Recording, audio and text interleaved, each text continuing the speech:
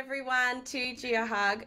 So before we kick off today's session, I'd just like to take this time to acknowledge the traditional lands which we're all coming from today. I'm here on the beautiful lands of the Gadigal of the people of the Aurora Nation, and I'd like to pay my respects to the elders past, present and future. So I'm so excited to have Carolyn Perring joining us today. So Carolyn is the Principal Geologist with BHP's WA Iron Ore Division and the Society of Economic Geologists 2022 Regional Vice President Lecturer. So she's had an extensive career spanning multiple commodities and deposit styles, and today she'll be chatting with us about the South Flank anatomy of a Martite-Goethite, was that right? Yep. Ore system. So it's going to be a great session. I hope you all enjoy it. Please use the chat. We'll open up the floor and have some discussions at the end. And yes, thank you so much, Carolyn, for joining. It's wonderful having you. Well, good morning, everyone, and thanks for the introduction, Jess, and a bit of ritual humiliation on my part for that. What I'm going to do this morning, I'd like to talk to you about a new mass flux fluid flow model for the genesis of banded iron formation hosted Martite-Goethite deposits. And I'm going to use South Flank, which is BHP's big new mining hub, to illustrate this new genetic model. At this point, I'd also like to acknowledge my two co-authors, so Matt Crow and John Hronsky, with whom I published a lot of this material in 2020. Now, it's always tempting to sort of view a bulk commodity like iron ore as somewhat geologically dull, and that was certainly my view when in my previous life as a commodite nickel sulfide specialist. But what I hope to be able to convince you of this morning is that having an ore-genetic understanding of these iron ore systems is actually critical from every phase, from exploration drill planning through resource estimation down to mine planning and mine scheduling. And it can even have an impact on the smelting process. So Western Australia, or Australia generally, is the world's biggest iron ore producer. So we produced something like 900 million tonnes of iron ore last year. And most of this comes from the Hamersley province of Western Australia. Many of you will have heard of this province, but you may not be aware that there are actually three completely different types of iron ore in that geographically restricted area. The oldest one of these, let me just pick up a pointer. So the oldest one of these is the hypogene Martite microplate hematite style of mineralization shown here in the top left. This is Proterozoic in age, at least 2.1 billion years old. It's the premier, the highest quality, cleanest, highest grade sort of ore mined in the Hamersley province. And this has been the giant deposits of Mount Tom Price and Mount Whaleback have really underpinned the iron ore industry in WA for the last 50 years. However, the resources of this style of premium ore are actually being depleted now. Next in age are the Martite-Goethite deposits, and that is the topic of this particular presentation. And I've shown you a nice outcrop example on the top right there. These ores are supergene. They're also the mineralization is also hosted by the banded iron formation in the bedrock. And the ore formation probably started in the Eocene, although it may have extended through the Oligocene to Miocene. There's quite a lot of work currently being done on the age dating. And then the third type of mineralization are the channel iron deposits, or CID deposits, shown here in the bottom left. These are piezolytic fluviatile accumulations, and they're Oligocene to Miocene in age. Now, as if this wasn't enough complexity, all our different ore styles are actually overprinted by the effects of lateritic weathering. And in the bottom right-hand photograph, you can see a hand specimen of lateritic hard cap. This is ferruginous jury crust. So it is mined as ore, but the grade tends to be slightly lower and more variable than any of the primary ore types. What this does do, though, is lead to considerable complexity, because although there are pure N-member hypogene and supergene ore systems, in many instances we've got supergene mineralization, overprinting a hypogene core, and then the near surface material being lateritized. So there's a lot of complexity introduced during this genetic process. The resource base in WA is enormous. We have well in excess of 50 billion tonnes of iron in resource. In fact, I read somewhere recently there's about 48 billion tonnes in reserve alone. And mainly this is MG or Martite-Goethite mineralization. This material is slightly lower grade than the hypogene ores that were the initial ores that the industry was based on in this province. But they're now they're now forming the majority of our resource base going forward. The other important thing that I need to point out is that most of these ores are direct shipping ores. That means there's no beneficiation. All we do is crush and screen the material to produce a fines and a lump product. And this is then railed to port and then shipped around the world to our steelmaking customers. And so it's important that we keep both the chemical and physical properties within tolerance for our customers. And this is where ore genesis, an ore genesis understanding comes in, and it's absolutely critical, because although some of those chemical and physical properties are inherited from the precursor banded iron formation, a lot of changes happen during mineralization, and so it's very important to understand your mineralizing process.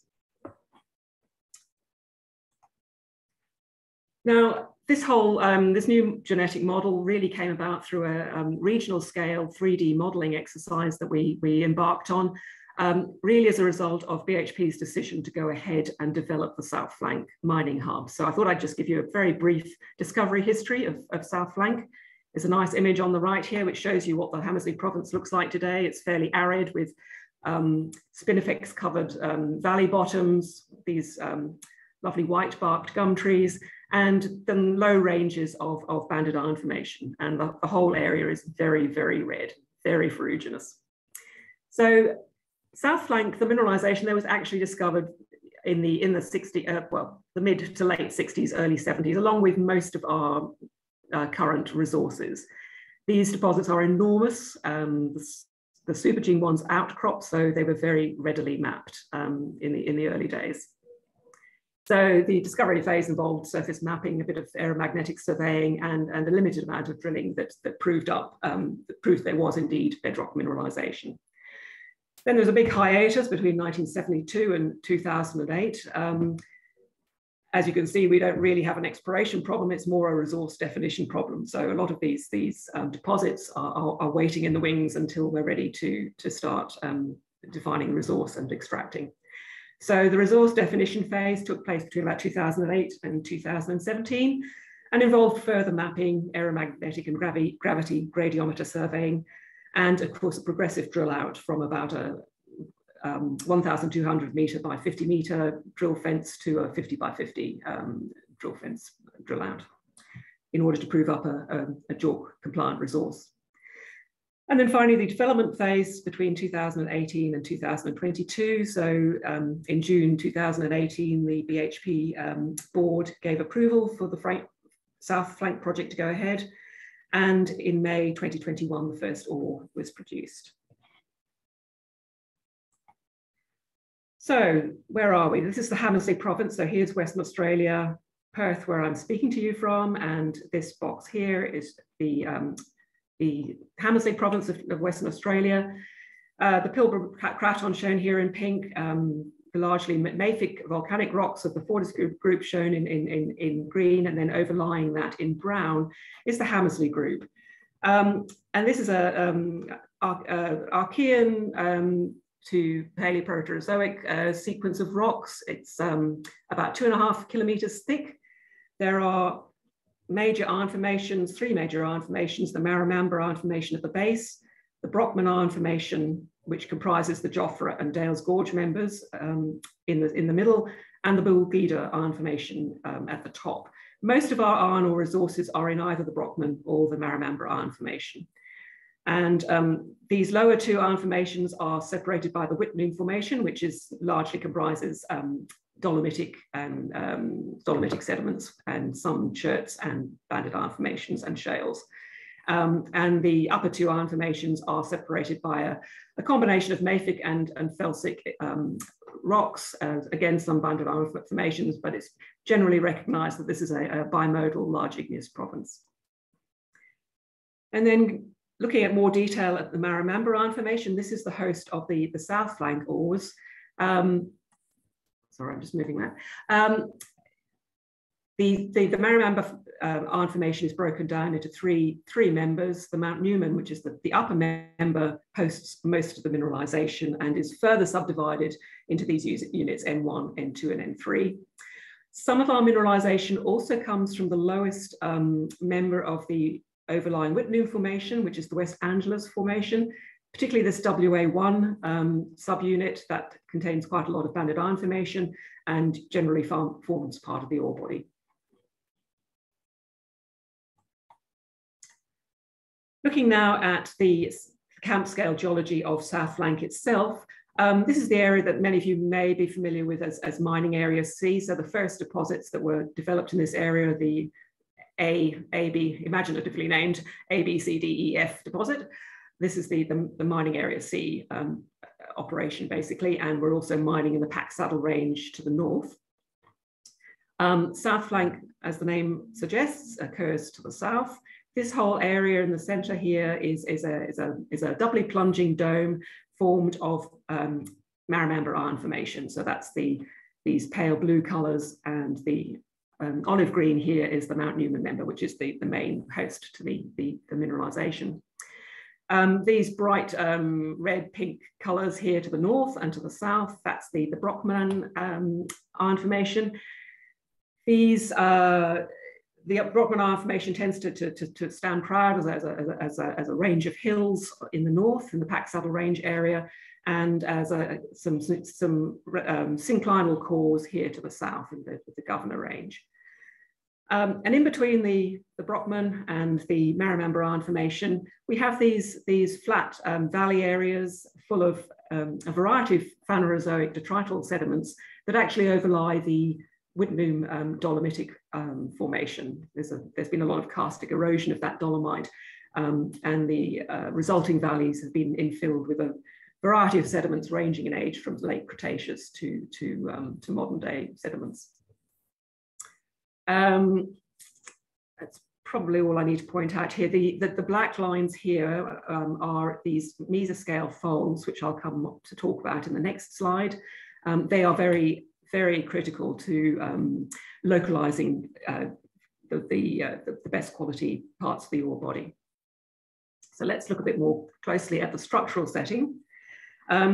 This diagram on the right here is an bedrock iron meters map. This is a way of collapsing 3D information into 2 dimensions. So the hotter colors indicate thicker and more iron-rich intercepts, and the cooler colors indicate thinner and less iron-rich areas. And you can see how the mineralization is closely associated with these synclinal structures, which are shown as black lines here. And you can see the vast extents of the mineralization as well. So it's about 20 kilometers of strike length from west to east across the Wheelie Wally Dome, which is this doubly plunging anticline. And as you can see, there are multiple mesoscale folds superimposed on top of that dome, which host mineralization. The little cartoon on the left here indicates in a very sort of basic fashion the structural evolution of the area. So the first generation of folding are these mesoscale north verging asymmetric folds. There's been a bit of thrust thickening on the steep limbs, and this has increased the thickness and the fracture permeability of the short north-facing limbs of these folds. And then a second generation of folding has taken place, refolded these early folds about the Wheelie Wally anticline. So we have south flank on the southern flank of the Wheelie Wally anticline, and north flank on the northern flank of the anticline. Now, as I said, this whole area has been drilled out to 50 by 50 meters, so we really have a very good idea of the extents of what is a major supergene Martite-Goethite system, both on the north and the south flanks of the Wheelie Wally anticline. And with the advent of desktop 3D modeling, of course, we can look at the mineralization and the stratigraphy in 3 dimensions And this tells us, you can see, you can interrogate the deposit morphology, the structural architecture. This tells us a lot about what is controlling the formation of these ore bodies. In particular, it can tell us about the physical controls on the flow of the ore fluid. And there are really a few points that I wanted to illustrate with these cross sections. So this top one here, south to the left, north to the right, we're looking to the west. This is the South Flank itself. If you look at this area to the south here, you can see a nice thick body of mineralization shown by this red translucent layer. Near surface, where the bedding dips at about 45 degrees, almost the entire Mount Newman member is mineralized. But as the dip declines or decreases with depth to sort of sub-horizontal almost, the mineralization, the thickness of the mineralization drops off dramatically. And although you do continue to find ore grade intercepts a considerable distance down dip, they are so thin as to be uneconomic. So dip is a very important control on the development of economic thicknesses of mineralization. If you contrast this southern part of the cross-section with the northern one, here we have a nice, consistent 45-degree dip of the stratigraphy, and you can see that that thick body of mineralization extends to considerable depths. Until there's a little parasitic fold developed, you get a dip reversal, and within about 75 meters down dip, the mineralization starts to bifurcate and then peters out. So again, that's suggesting that dip is very important and that a lot of the permeability is stratigraphically controlled. These are highly banded rocks on all scales, from tens of meters down to sub-millimeters. So it's very strongly indicative of bedding parallel fluid flow. And as you might expect, gravity is the main driver. So where you have dip reversals or very shallow dips, you haven't got the drive that you need to get those fluids permeating to depth. Another thing you can see from this cross-section is the role that aquitards have. So there's a couple of these flat-lying thrusts that are developed on the steep limb of the mesoscale fold structure. This one in particular here, it's thrusting banded iron formation Mount Newman member over the top of shaly West Angeles material. And the shales of the West Angeles member act as aquitards or even aquiclues. And as you can see, the mineralization comes nicely down, nice thick body of mineralization in the Mount Newman until it hits this thrust plane, and basically the ore system terminates there. Of course, it's important to realize that these are three-dimensional systems. So you have to consider, on occasion, you might find mineralization apparently looking orphaned in a synclinal position like this, but you've always got to consider the third dimension. Is that mineralization connected to surface down the plunge of the fold hinge, for example? And that happens in quite a lot of cases. Couple of cross sections here. These are on the northern, in fact, the northern side of the anticline at the mining area C sequence of deposits. Here again, you can see the effect of the thrust, which is bringing Mount Newman member, mineralized Mount Newman member, on top of shaly West Angeles. And you can see again the effect the thrust plane has, and the West Angeles member has of being an aquitard and basically terminating the ore system there. But somewhat, a few hundred meters to the west, there's a dolerite dike coming through the system here. This provides structural permeability, and ore fluids are able to permeate down the contact of that dike and actually access this synclinal keel. And these synclinal keels are generally pretty good locations for mineralization, because in addition to the banded iron formation proto-ore, you've got structurally induced axial planar jointing, foliation, etc. So they're generally very good areas for mineralization, so long as you can access a fairly steep fluid flow pathway from surface. And basically what this is telling us is that there are really two types of permeability that we need to consider. It's the principal one is the bedding parallel permeability in the banded iron formation, but we also must take into account structurally generated permeability. Things like joint sets, axial planar foliages, and dike contacts. The other thing to note is that this is clearly a top-down system, as you would expect for a supergene system. Now, if we look at the chemistry, we can see that there is also a strong zonation within the deposit. And this indicates a strong stratigraphic control on the ore composition. So in other words, there's a lot of inheritance from the original banded iron formation composition. And that's one reason why we always quote our resources as either Brockman resources or Maramamba resources, because they are somewhat different and consistently different in composition. So in this, again, this is an example from the north flank of the Wheelie Wally anticline. We've got the Maramamba formation here at the bottom, overlain by the West Angeles. The banded iron formation precursor generates this really high-grade primary ore shown here in pink. So this is the Mount Newman member, really good quality high-grade Martite-Goethite ore. You'll also notice that there's a thin rind of, which is coloured in a greeny colour here that underlies the main ore body and also is present at the down dip extents. This is silicious ore, and what it is actually it's material that hasn't, where the mineralizing process hasn't gone to completion. So there's still relict quartz from the original banded iron formation. It hasn't all been dissolved out or replaced.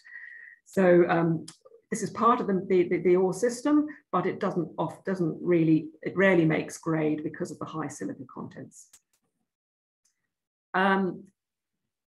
Overlying that in the West Angeles unit, the West Angeles formation is quite carbonate rich where it's fresh, but when it's associated with a MG ore system, near surface you tend to get mineralization, but lower grade. It's quite aluminous, so the aluminium content is inherited from the original shales. Down dip of that aluminous ore style, you tend to find manganiferous and iron-rich shales. So basically the carbonate component has been leached out, suggesting in fact the ore fluids are probably fairly acidic. And it's only as you go further down dip that you find fresh carbonate preserved. We do occasionally drill that. Though obviously we're trying to target our drill holes to intersect ore and not waste. So those are the primary ore zones. And then superimposed upon that, of course, is the effects of lateritic weathering, which is everything above this dashed mustard-coloured line. And even so, you can still see the difference between the ore that was originally developed in banded iron formation, shown here in red. This produces high-grade lateritic ore, versus the ore that was originally developed over the more luminous, shaly West Angeles formation, and that's shown here in the mustard-coloured lateritic low-grade ore. So yes, so even though the weathering does introduce a lot more, it hydrates the ore, and you tend to get higher aluminium and silica contents in that lateritized weathered ore, you can still see the inherited original stratigraphic controls on the composition of the mineralization. So let's look at the fluid flow. In summary, the fluid flow in these supergene Martite-Goethite systems. The fluid source, these are supergene ores, so the fluid source is meteoric runoff and groundwater recharge.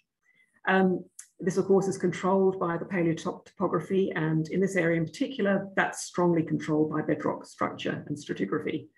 So the banded iron formations tend to outcrop as ranges of low hills or mountains, and the intervening Whitney formation tends to underlie the valley bottoms. It's also important to realize that subvertical structures can act as zones of focused fluid recharge. Now, I illustrated how the shallow dipping thrusts can terminate an ore system, but vertically oriented structures have the opposite effect. They can actually introduce ore fluids to considerable depths. So they can be a positive feature in developing good ore intercepts. The fluid pathway, this is the predominant role of bedrock permeability.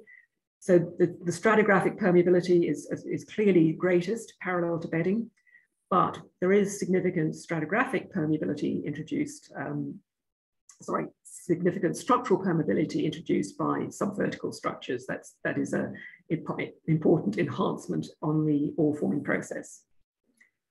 And finally, the fluid driver, of course, is gravity. So it acts on the fluids as they percolate down along the bedding plane. That's why bedding plane morphology is so important and dip is important. And the other factor, of course, is the hydrological head, or the shape of the water table, which in this case, it drops about 100 meters from west to east across the project area. This diagram here is basically the contoured grayscale surface is the shape of the Mount Newman iron formation bedding plane. So, and we're looking at this, it's a supergene system. We're looking at fluid flow along those bedding planes. So we can kind of look at it like a topographic surface and introduce the concept of watersheds, which are these pink lines here, which essentially divide up the Wheelie Wally anticline here. That's the core of the anticline, into discrete sort of ore-forming catchments, if you like. And basically, we showed through a fairly basic back-of-the-envelope type of calculation that assuming making realistic assumptions for the amount of erosion and uplift that have occurred since the Eocene, and modelling it with respect to these different catchments, we could well match the amount of ore, the different amounts of ore that were present in these different catchments through this dynamic mineralizing model. I should also point out that these coloured worms here, these are the synclinal keels, and they're coloured by the RL of that keel, so that you can see that these fold keels, these mesoscale fold keels, are sinuous not only in a north-south direction, but also in a vertical plane as well. So there are some quite deep pockets or deep doubly plunging synclines basically here, and there's another case here. And that's important because the plunge of these synclines is relatively steep in places, and it tends to make them act like gutters, and they really focus the ore fluid flow. So to summarize the mass and fluid flux model that we'd like to propose, looking at this cartoon on the right here, we have basically the ore fluid is essentially a meteoric fluid. So you've got a rainfall leaching through organic material at surface, producing a low pH reduced surface fluid. This is the BIF proto-ore that's being attacked by this slightly acidic meteoric fluid. In the vadose zone here, shown in blue, this is where iron is leached out of the BIF proto-ore, leaving a friable and silicious residue. We do have a couple of places where we think we've got this sort of material still preserved, but there's been considerable erosion, of course, since the Eocene. The Hammersley basin basically has been continuously uplifted since 60 million years ago, so there's been considerable erosion, and there's not much of this material left today. At the water table, this is where the iron-rich superficial fluids interact with the groundwater. The groundwater is likely to have been slightly alkaline, as it is today, because of the Whitney dolomite and the prevalence of carbonates in the nearby environment. And I'm sure that chemical interaction and probably a redox reaction as well were probably instrumental in driving the iron mineralizing process.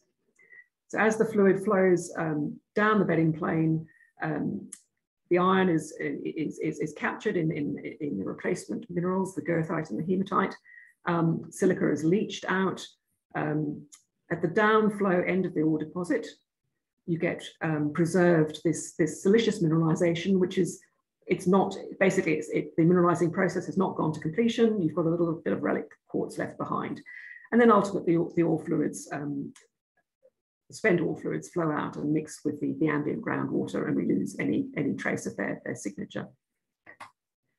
So in terms of mass flux, we've done Grison's analysis on this, and from the petrography, you can see that iron is clearly being added and silica removed. The iron source, the primary iron source is leaching of BIF in the vadose zone. And so you require continuous uplift and erosion to replenish that source region and be able, so that you can add more iron-rich material into that vadose zone, which then is leached and propagates the iron system, the mineralizing system downwards. The secondary source of iron is the, we believe it's a non-redox reaction, the conversion of magnetite to hematite. And in the process of this conversion, you get the release of iron 2+ into the ore fluid. So there's a certain amount of secondary iron released into the ore fluid within the mineralizing part of the system. Now, what can petrography tell us? The Martite-Goethite ore forming process appears to be a 3-stage process. So the first stage is a pseudomorphic replacement. So the original magnetite in the banded iron formation is replaced by hematite, and we call that sort of pseudomorphic replacement Martite. And the gang phases, that's iron, a variety of carbonates, iron silicates, and quartz. They're replaced by ochreous goethite. It's very, very fine-grained goethite, but with beautiful, beautiful textural preservation. Stage 2 involves leaching. So this is the stage at which any remaining gang that hasn't been converted to goethite is leached out. It's obviously much easier to goethitize carbonate and silicate than quartz. So most of the leached material is typically the quartz. And then there's a third stage of infill and cementation by a second stage of goethite. So there's variable degrees of cementation by this younger and slightly coarser grained variety of goethite. And then overprinting this, of course, is the lateritic weathering.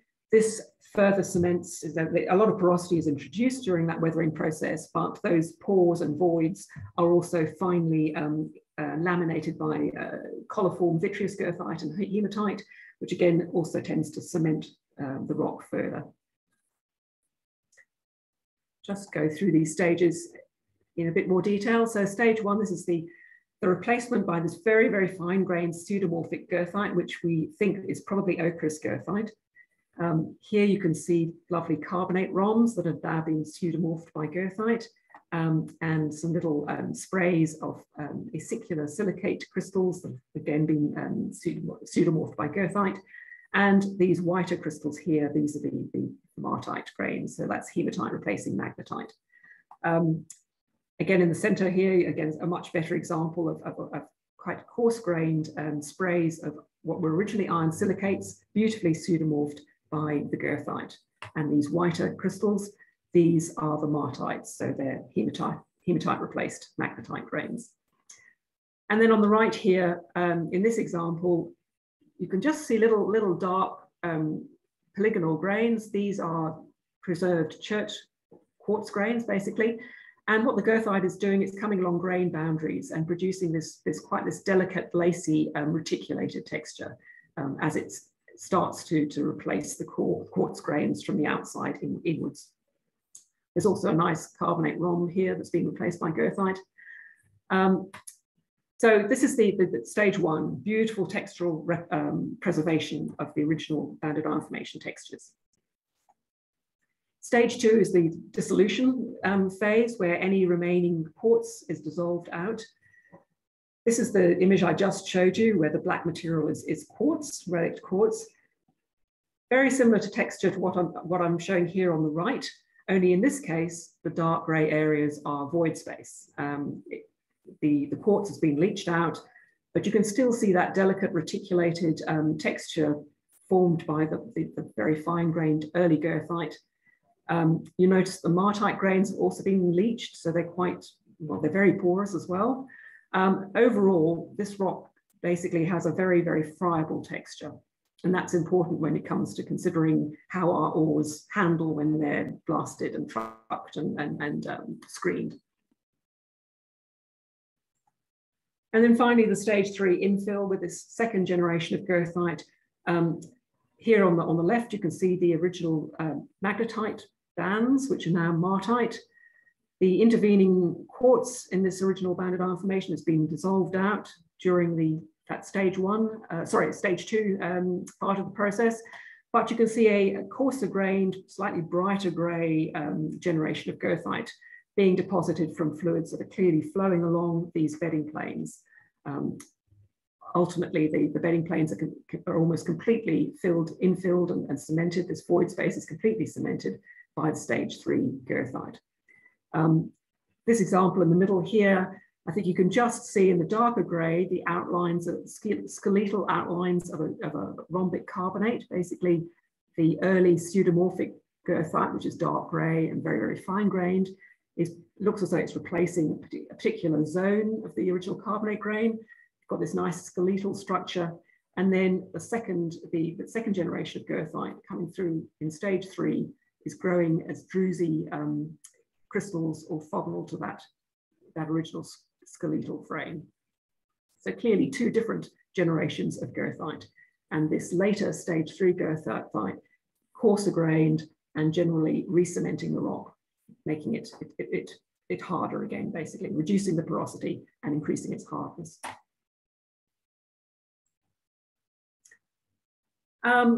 So to put this all into perspective, I've got a little cartoon here looking at a cross-section through a very simple banded iron formation ore system. How are these different ore stages distributed in 3 dimensions? Now, why am I labouring this petrography? It's really important because these are high-grade direct shipping ores, and we have to keep both the chemical and the physical properties of our ore within certain tolerances. The mineralogy and the texture, which in turn control the hardness of the rock, these are controlled by orogenesis. That's why it's so important to have a good orogenetic understanding of these deposits. The different types of goethite, so the early stage 1 pseudomorphic goethite, we think this is ochreous goethite. There's been studies that indicate there's considerable differences between different types of goethite in terms of their porosity and their composition. So this ochreous goethite tends to be very, very porous. It can have up to 70% nanoporosity. This is important from the point of view if you're trying to dewater this material. It may be highly porous, but it's probably not very permeable. So if you don't dewater far enough in advance, or if a cyclone comes through and saturates all your dumps, your reclaiming dumps, then you're likely to have a problem with very claggy ore that's not going to drain well over a short period. Also, you can find elevated phosphorus in these goethitic, in the ochreous type of goethite. And phosphorus is one of the major deleterious elements that we try to keep out of our high-grade ores. The brown goethite, this is the sort of goethite that comes in and cements the rock during stage 3.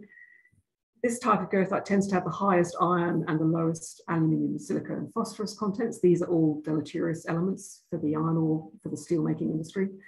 And the vitreous goethite, this is I didn't illustrate that with a photomicrograph, but this is the sort of goethite that's formed in the weathering zone in those coliform botryoidal cavity linings. This type of goethite tends to have the lowest iron and the highest aluminium and silica contents in it. So it's very important, to understand your ore textures and the detailed mineralogy of those ores, because there can be quite a lot of variation between different goethite types. And how they distributed in 3 dimensions. This is a cross section. This is the paleo water table. Remember, the modern water table is probably somewhere down here, and the modern land surface may be somewhere in here. So we've lost a lot of material since the Eocene. But essentially, the stage 1, so that's the silicious mineralization with relict quartz, is preserved only at the down dip and the lower portions of the ore body, as I showed in that earlier cross section of the chemical composition. The stage 2, this is the leached ore that can be very, very friable. That tends to be preserved just up dip of that silicious mineralization.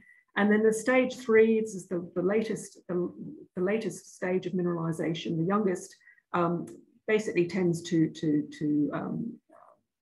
affect the shallower ores. So you tend to get that re-cementing and hardening of the ore in the shallower parts of the ore body. And then, of course, the lateritic weathering comes across the top, and that also, whilst it introduces macroscale porosity, it also increases the hardness of the rock. So that's something we have to be aware of, because it affects the powder factors for drill and blast when we start to mine a new area. So to sum up, so this is a cross-section through South Flank in the mid-Eocene. Basically, there were Cretaceous sediments in place at that time, detrital sediments, shown here in green. You've got the Whitnum Formation, the lower part of that, the West Angeles, which is mineralized in places, and the underlying Mount Newman Iron Formation. In pink here, there's the high-grade mineralization formed after the original banded iron formation, with a thin rind of silicious ore along the bottom and the down dip extremities. Overlying that in the more luminous, shaly West Angeles material, you get the luminous type of mineralization developed. And down dip, of course, it's not all grade, but you get these iron and manganese rich shales developed after the West Angeles with the dissolution of the carbonate component. And down dip, of course, the fresh West Angeles is quite carbonate rich. And in this zone here, the blue zone, this is the Vado zone, which is where the iron is being leached by those ore fluids as they pass down through the organic matter at surface, through the Vado zone and into the main ore system. Fast forward to the mid-Miocene, basically the climate was on a cooling, globally on a cooling and in West Australia, a drying trend because of the movement of the Australian continent to the north, separating from Antarctica during the latter part of the Cenozoic. At this stage, we have the development of an intense lateritic weathering profile. And this is it blankets everything near surface, including, so there are later Miocene sediments, these CZD2 sediments. They also have been lateritized, but it does still preserve the signature of that high grade mineralization after the original banded iron formation and lower grade mineralization after the original shaly West Angeles. So the conclusion, why is it, excuse me, that the Hamersley province is so well endowed with supergene ores? This is a style of mineralization that's rarely found outside of West Australia, certainly not in economic proportions. And we believe it's the coincidence in space and time of three factors. So the first of which is having a large volume, a large aerial outcrop extent of iron-rich protolith. So this is the Hamersley province shown here. The pale blue is the outcrop of the Brockman Iron Formation. The pale yellow is the outcrop of the Marramamba Iron Formation. In orange here, these are the Pisolithic CID deposits, so they're much younger. But you can see there's an awful lot of banded iron formation outcropping in the Hamersley province. It's probably the largest outcropping area of BIF in the world. So you've got a lot of iron-rich protolith to start you off with. The second critical factor is the regional uplift of what we've called the Hamersley Dome, which is outlined here and coincides pretty much with the outcrop area of the Hamersley province banded iron formations. We know that from river profiling, there's a really neat paper by Carol Sonota. We know that this area has been rising since about 60 to 65 million years ago. We don't know in detail whether it's been a constant uplift over the last 60 million years or whether it's been punctuated, but certainly we have lots of evidence of topographic inversion in this area. We have the highest mountains in WA, in Karajini, Mount Meharry, in this very ancient cratonic part of the state. So clearly there's been a lot of uplift and it's probably ongoing to this day. And finally, the third factor, back in the Eocene, the climate was warm and seasonally wet. There was something called the Eocene climatic optimum. Australia was also located much further south than it is today, at about 50 degrees south. So the climate was warm and wet. The palynological data indicate that we were dealing with probably temperate rainforest species in the Hamersley at that time. So basically, I'm going to leave you with this lovely image from the beautiful western highlands of Tasmania. You can see lovely Nothofagus. These are the southern beach woodlands clothing the hillsides. The valley flats are a combination of these myriad little lakes and peaty button grass plains. I want to leave you with the thought that this is perhaps what the Hamersley province looked like in the Eocene when these deposits were forming. Thank you.